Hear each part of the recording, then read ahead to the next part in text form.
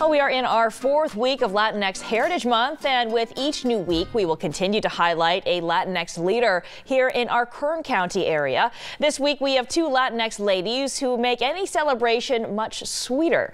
23 ABC's Rosara Simone joining us in studio to give us a closer look at the Dulce sisters' journey to sweet success. The Dulce sisters started their business in the wake of COVID after losing their jobs. Unsure of what the future held, they took a treat they enjoyed and turned it into a business where they take hundreds of orders.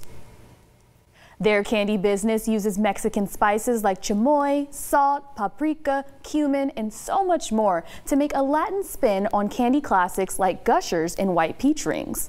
With Halloween around the corner, the girls are introducing even more treats and creating yummy platters. But the Dulce sisters want young Latinx girls to know they weren't always this successful.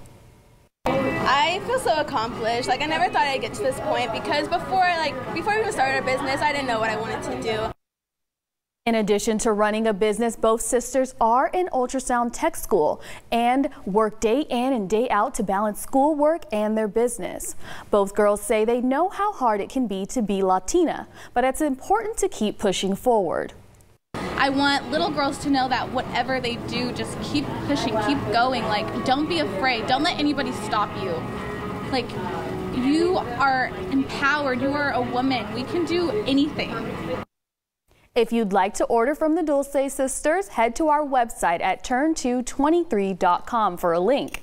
Keely, well, you could celebrate Latinx heritage with me because I got my candy here and I'm willing to share with you, girl. I am. I always say sharing is caring, so that looks too good. Let's just have some right now. We don't need to do the news. I'll bring it to you. All right, still ahead, hug it out.